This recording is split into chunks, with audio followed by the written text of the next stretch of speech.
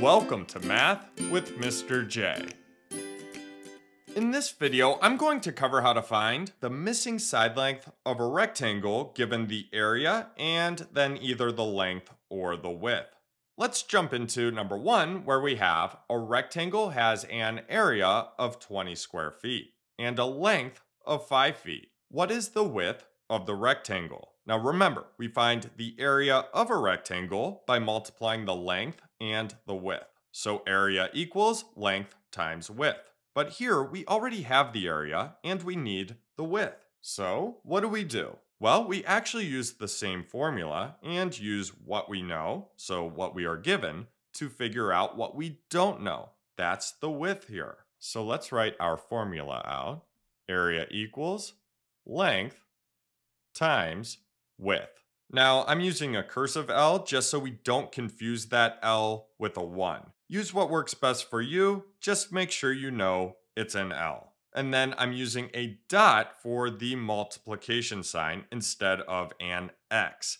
That's because we're going to be using algebra in this video. X is a very common variable in algebra, so we don't want our multiplication sign mistaken for a variable. So this is just a different way of writing out multiplication. We're not changing anything here. Now we plug in what we are given. Our area is 20 square feet, so plug in 20 for the area, equals the length, well, that's 5 feet, so plug in 5 for the length, times the width, which is our unknown, so keep the W there. That's our variable. We need to figure out what W, the width, is. We now have 20 equals 5 times what? So 5 times what number gives us that area of 20. Now for our first example here, these numbers are fairly simple to work with. So we can just figure this out using mental math.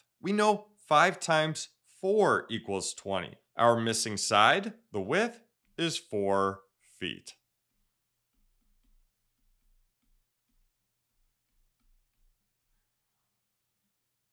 And we can double check that by plugging 4 in for the width. 5 times 4 equals 20. So we're good to go. And that's it, we're done. But before moving on to number 2, where the numbers won't be as simple to work with, I want to go through what we do if we have numbers that aren't as simple to work with. In other words, if we're not able to use mental math. Basically, what we do is set this up the same exact way, but we go through the process of solving a one-step equation. So area equals length times width.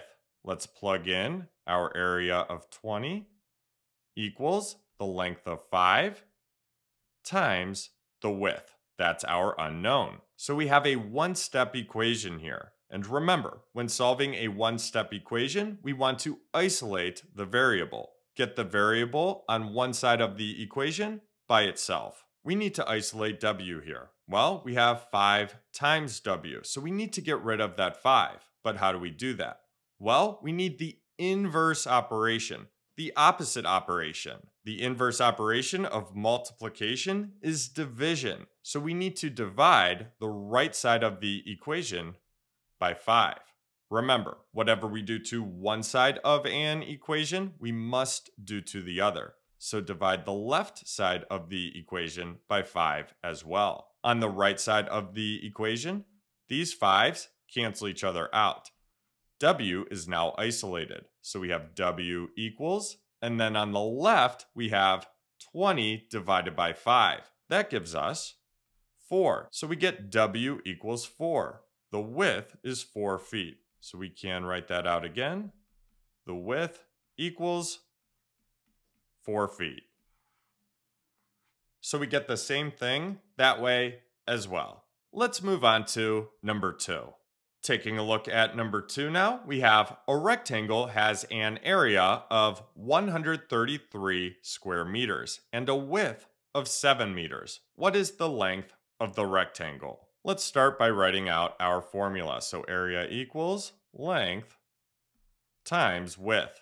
Now we need to plug in what we know, what we are given.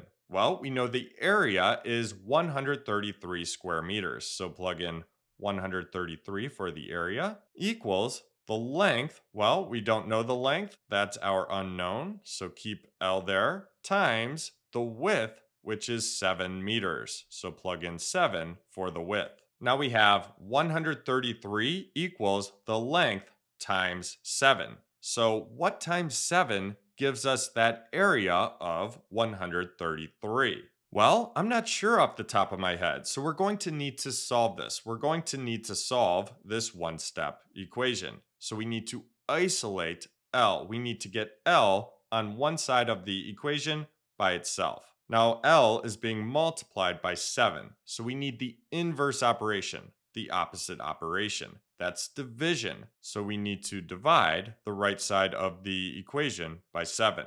Whatever we do to one side of an equation, we must do to the other. So divide the left side by 7 as well. The 7's on the right side of the equation cancel each other out. So L is now isolated, equals, and then on the left side, we have 133 divided by 7. So let's come over to the side and work through this by hand. So 133 divided by 7.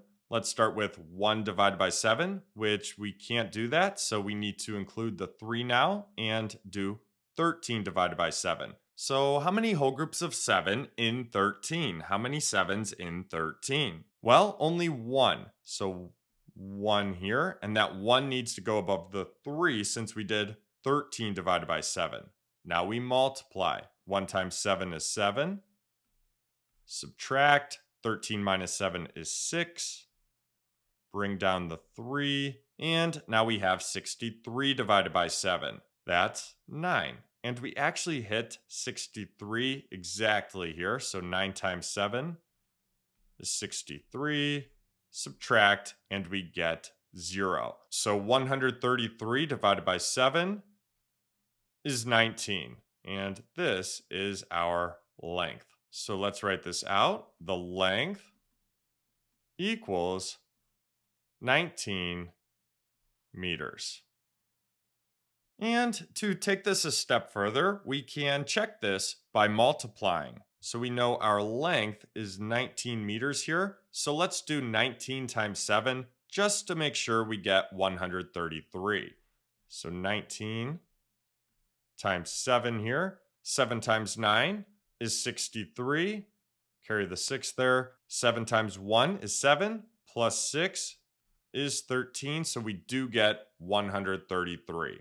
And you may be thinking, why did I use an X here for the multiplication sign? Well, there weren't any variables involved there. We were just doing a multiplication problem. So we weren't going to confuse that with a variable. So there you have it. There's how to find the missing side of a rectangle given the area.